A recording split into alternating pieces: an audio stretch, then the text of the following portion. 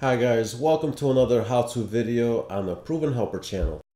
Today I'm going to show you how you can copy layers from one Photoshop document to another.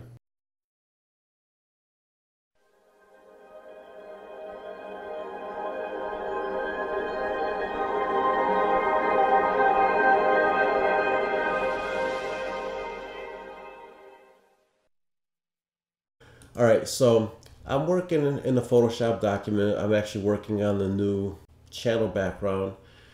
And what I wanted to do is move some of these layers to the next window.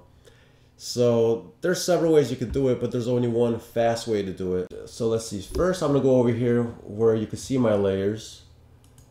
And I'm just gonna pick these two text layers, okay? And I'm gonna right click. I'm gonna duplicate the layers. And then I'm gonna pick a different document.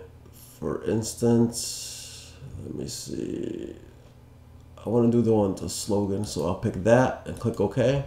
So now if I go here, the layer transferred. So that's as easy as it gets for copying the layers over to a new document. So that's pretty much it, guys. Thanks for watching. Make sure you check out some of my other videos. And if you like this tip, I'd appreciate it if you click the like button and also become a subscriber if you're not one already. Alright guys, you voted, so I recorded the Cody video already, so it's coming soon. Here's a little taste. I'm thinking it's going to be the next video I publish, so look for it soon, and I'll catch you on the next one. You see this? That's right. You know what time it is. If that is his choice.